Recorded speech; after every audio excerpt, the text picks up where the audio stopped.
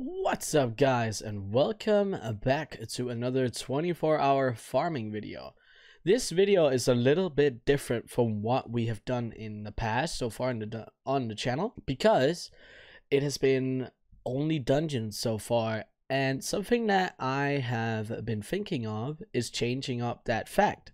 So we don't just do dungeons, but we also do gathering and open world farms and whatnot. And the first one that I thought of doing was a Thorium for Arcane crystals, since it's a very popular item, and I also wanted to get a little bit more into gathering old world materials, and I also did it a bunch for my 1 week WoW token challenge series. So that is what we did. To start it off, we decided to spend 6 hours at 6 different zones that were deemed worthy of Thorium farming. And those 4 different zones were Silphus, Ungoro Crater, or just Ungoro, Winter Spring, and Swamp of Sorrows. I went out and used 6 hours at each of these different locations to test out how good they were. I obviously did this at very different times in the day, so based on competition, the values might have been a little bit different. Also, obviously, depending on your server and how many people's on there, you might get better data than me. You might get some different numbers depending on how lucky you are with spawns. But with how it is currently on my server, this is how it went. And also, Arcane crystals are also based a little bit on how lucky you are with the drops, because you could be seeing a lot less Thorium veins, but you might be very lucky on the Arcane crystal part.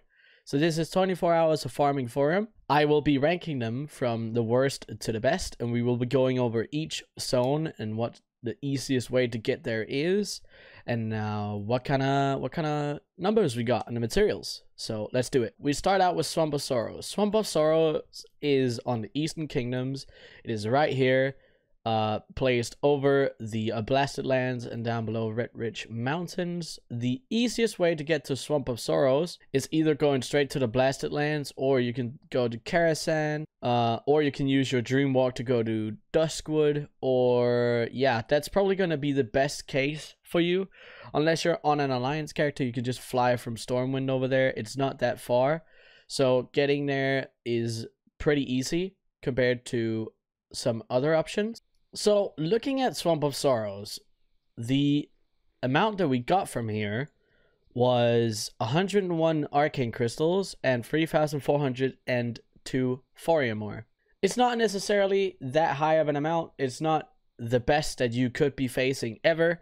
If you look at it from a perspective of this is the lowest or worst one that you could be getting, it is still a decent place, because depending on what kind of obviously competition you are facing on your server, this might be a very good option for you still.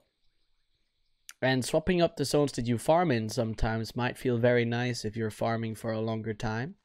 Something that's important to notice here about Swamp of Sorrows, usually there is a vein or two that spawns in this little cave here, and also down here is another cave, and you will need to go into this cave to get the maximum potential of veins, because in here, as you can see, there's a very, very high concentrated amount of them, and there's usually in between 3 to 5 different veins in here, so it's a very, very good idea to go in here. Getting 16.83 Arcane crystals per hour here is not necessarily the greatest. It is still decent if you're facing a lot of competition on your server, but I would not recommend going to Swamp of Sorrows first, which is also why we are ranking it the lowest. So the next one on our list is Silphus. It is, or some of you guys might be surprised that Silphus is ranked at number 3, but the reason that is for me is because on my server it's fairly highly populated, and all the time when I've been out there, I've faced a lot of competition. So the amount that I've been getting out there, even at late at night or early in the morning, there has still not been the amount of spawns that turned out to be the best. But the easiest way to get to Silphus right now, you can obviously pretty much get there by a portal. Fastest way would be to go to Oldham, probably take the portal to Uldum over here if you're a Horde player, or where the catapultals are on the little island on the rivers in Stormwind over here. Obviously, if you're in BFA content, you can go straight to Silphus from the BFA zones, taking a portal there. But if you are not max level, you can still get there by lower levels. Something that's important to notice about Silphus is that currently it is also used for current content, so you will have to speak to the little bronze dragon Sidormi up here to turn it back into what Silphus was before to be able to get the Thorium from here. And as you can see, it's already like that for me. So let's go over here and quickly show you guys the route. So Silphus is a very open place, and with the route up on screen here, you guys are going to have a very easy time collecting every single ore that spawns here, because they're all pretty much up against the sides of the actual zone. So you're going to be flying around as shown and collecting as much as possible. There's not really any particular things that you have to watch out for here.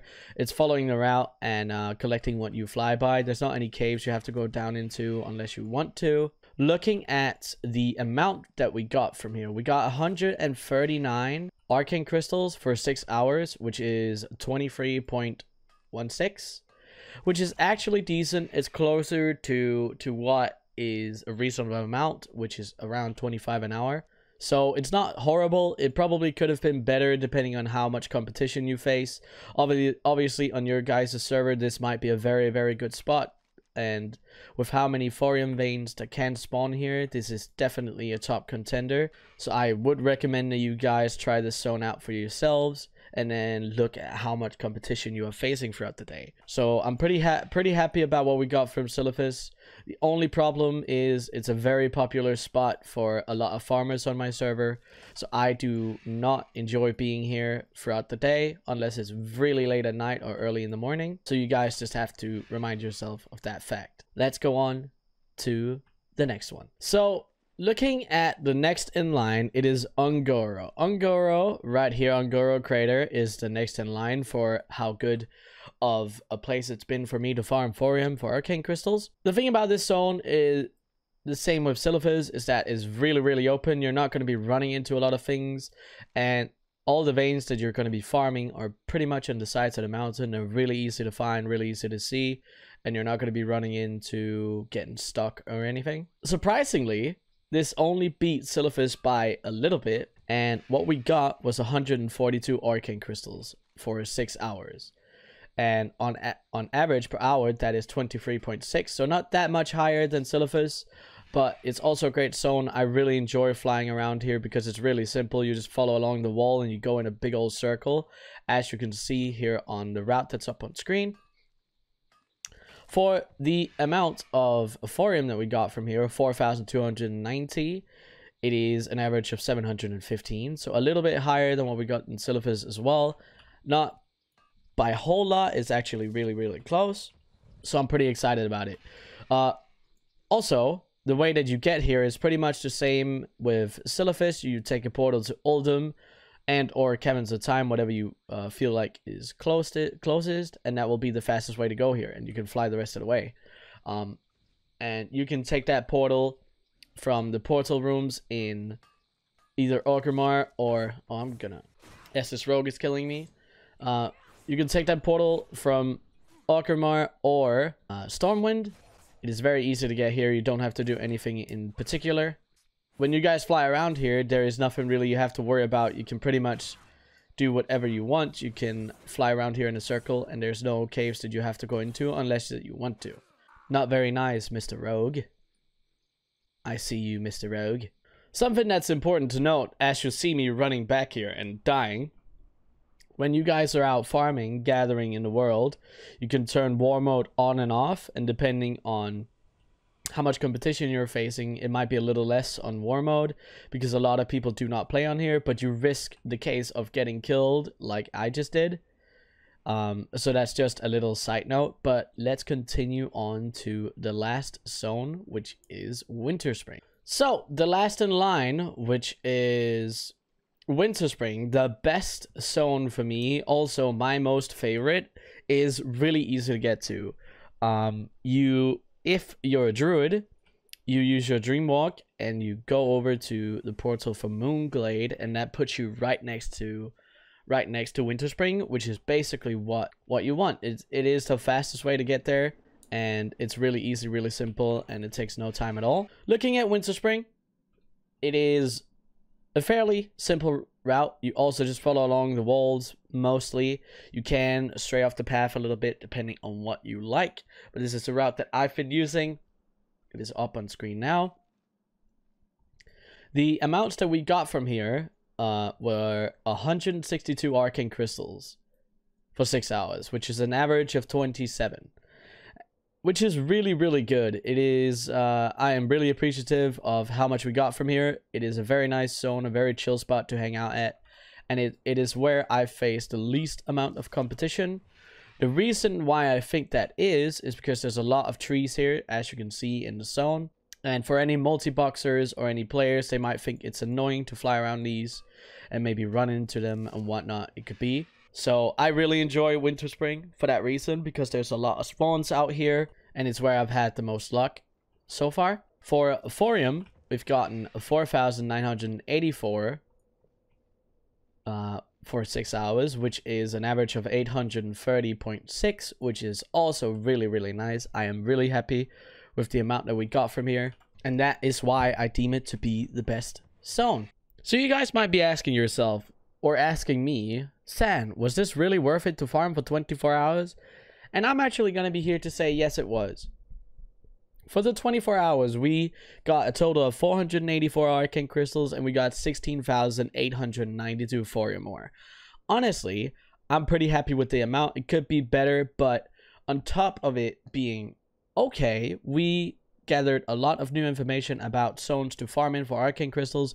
We had a lot of fun, and I also want to say, just from the base value of these materials, you can obviously turn arcane crystals into Arcanite bars, which can be used to make yourself some enchanted elementium bars. It can be turned into a lot of different transmogs like the Nightfall, Lionheart Helm, Sulfuron Hammer, and whatever else you can find with Arcanite bars. So there's a lot of things that you can turn it into. So the value that you get from the base items are always going to be a little lower if you're not wanting to craft it into more. And Thorium is another good part of this. Thorium ore is going to be a part of the Relic of the Past system that is coming in the pre-patch and the next expansion, obviously. It's going to be used for the 5th Relics of the Past.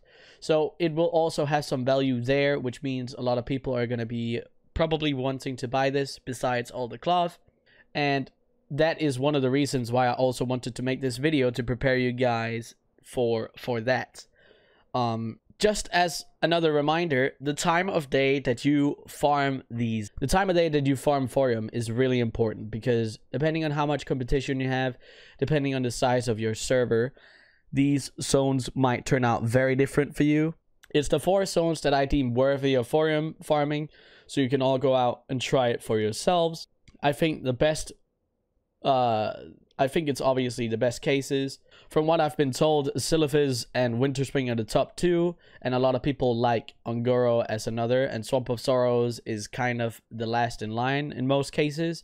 So you guys can go out there for yourself and test it out, but this is just for some pre-information, so you guys can figure out what you want to do on your own.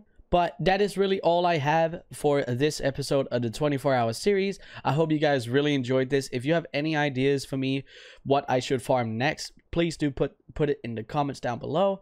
I have a couple ideas, but if you guys would want me to focus on anything before that, I would not mind. But until then, I'll see you next time. See ya!